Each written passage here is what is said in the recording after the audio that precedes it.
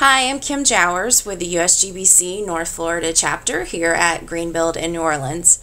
And the first session I attended this morning was Marketing and Sustainability, the tips and tools to tell your story.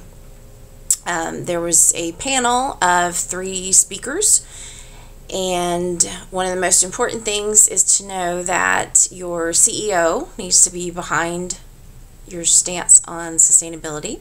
It's very important to engage the employees as they are your brand ambassadors for your firm that can go out and tell your green story.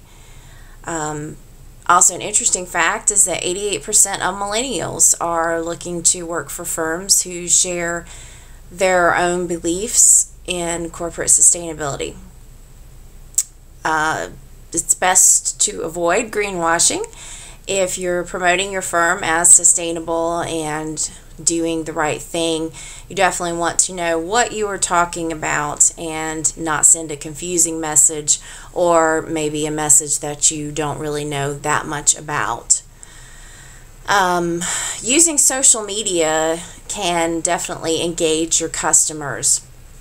One thing the representative from Herman Miller talked about is how important it is to pretend that the firm is actually a person on social media, and to keep it interesting and keep it interactive, not just to post about things, oh, look at my firm, we did this and look at that, but to really engage people so that it is conversational and they are interested and want to interact with your firm and hear what you have to say.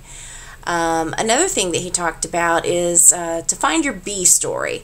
So apparently Herman Miller, they have something where they have a lot of bees and tons of honey. So if you come and tour their facility, they will send you away with a jar of honey. And while that may not be what they market and sell, people remember that. They remember the honey. So it's important to have some little story that will be your bee story.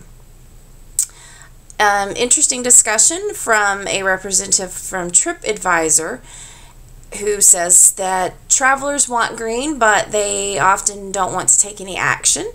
TripAdvisor has a website where you can go online and look for your hotel, and it will have information right there. You don't have to actually seek out a green hotel.